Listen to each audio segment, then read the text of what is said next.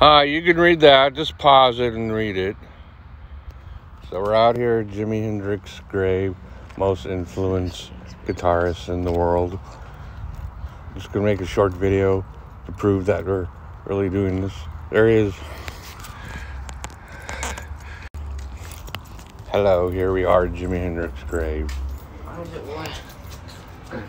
Our pics are gone. No, right there. It's not ours. It's not. Anyway, that's his grave. That's his grave marker. Big gold Stratocaster.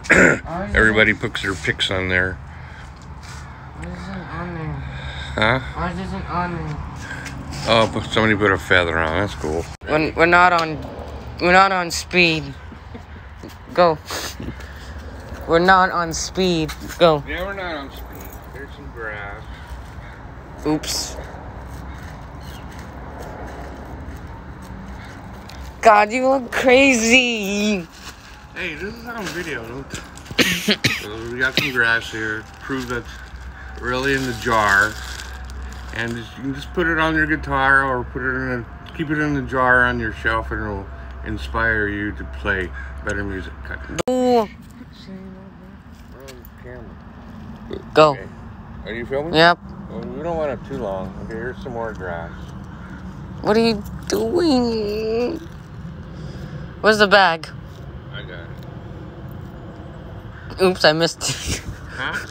You're off center. Here, look. Oh, there's cops. There's cops. They're right here, see?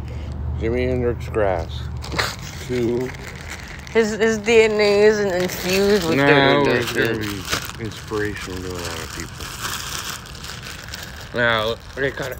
Yep. Okay, going. Gosh. More grass. We're desecrating his grave. No, we're not. We're respecting him. By taking his grass. He probably wants it. We probably want to smoke it. Okay, there. That's the proof that this is real Jimi Hendrix Grass. Can't get it anywhere in the world except Renton, Washington. The ghetto. Besides Kent. No, not the ghetto. Almost. Here's the ghetto. Okay, bye.